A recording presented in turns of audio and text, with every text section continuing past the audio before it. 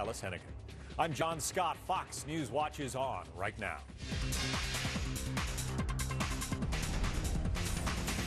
It used to be a president could call a press conference and the three major networks would come and he'd talk to them, and you've pretty much reached everybody in America. He seemed to be saying, Ellis, that politicians can say whatever they want, and if they're not challenged, nobody, is going to be the wiser. Well, duh. I mean, so where are the media? All about? Where are the media? Have you ever heard of a politician making a promise, about his John? status with the foreign press? He's gone on this big jaunt to Asia now. Seems to be enjoying rock star status over there. Does he work the press better than he does in this country? Well, no, the foreign press is very, very liberal, almost always has been, and of course encouraged by Obama's analysis that everybody in the world hates us. That only certifies their animosity towards the U.S. And of course, I mean, read some of these foreign newspapers, even the Brits. It's a very far left liberal point of view. Ellis? Well, it's also what we call the planet Earth. That's how most people are today. I mean, we're the outliers in that equation. Plus, remember that this president follows one whose reaction to most of the world was to thumb his nose at it. And so, sure, people are going to like this guy better. For a minute, Nancy Pelosi, some people say that she essentially was doing what the president wanted in the 111th Congress, and her party, her membership took a shellacking because of it.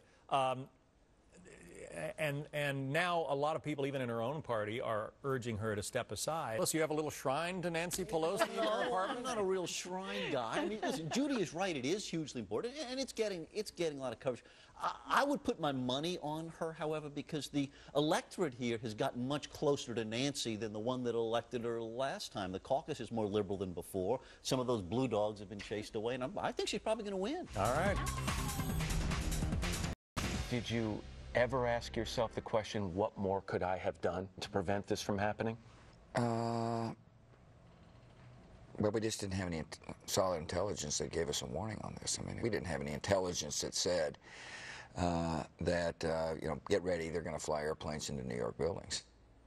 The 43rd president there with Matt Lauer of NBC talking about the 9/11 attacks and his new book, Decision Points, released earlier this week. You don't think the real Bush came out in this book in certain ways? Well, I guess I got better things to do than study the real Bush.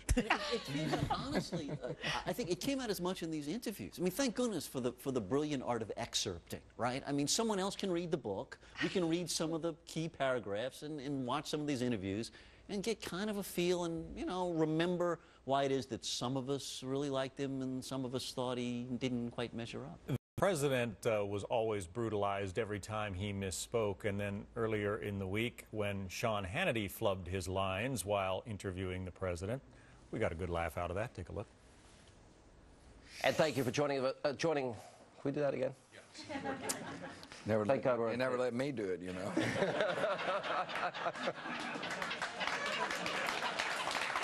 Yeah. It would have been underestimate, not misunderestimate. This is all included. We're adding this. Strategy, not strategery. I mean, come on. It's probably the only real moment of laughter amidst all the fakery of Oprah and all the forced laughter and bon ami, etc. That was probably the only real moment. And that's what's likable about the guy.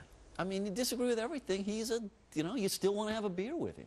He's good. He was always funny. Those guys, if there's a pool spray, all of them go in. All of my guys go in. Okay? That's the new agreement.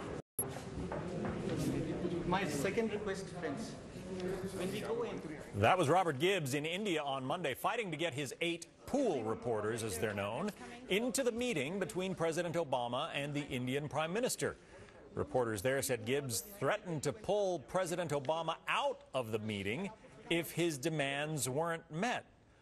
It wasn't a press conference. I mean, does the press secretary have the right to be throwing around the president? Did he overstep his bounds? No, he deserves a free speech medal. Finally, we have a press secretary who's for action. Right. These guys spend most of their careers trying to keep us out of stuff. You go, Gibbs, you go.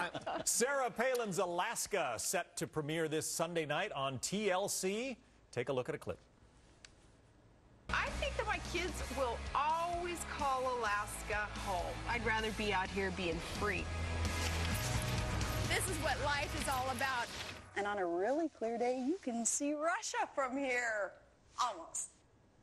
She has gotten a lot of heat for that new show. Some lefty groups, Ellis, are pushing Discovery Communications to pull the plug. How about that for freedom of speech? A strategic misstep on the part of the lefty groups you mentioned. Let the woman talk. Believe me, the more she talks, the better off they are.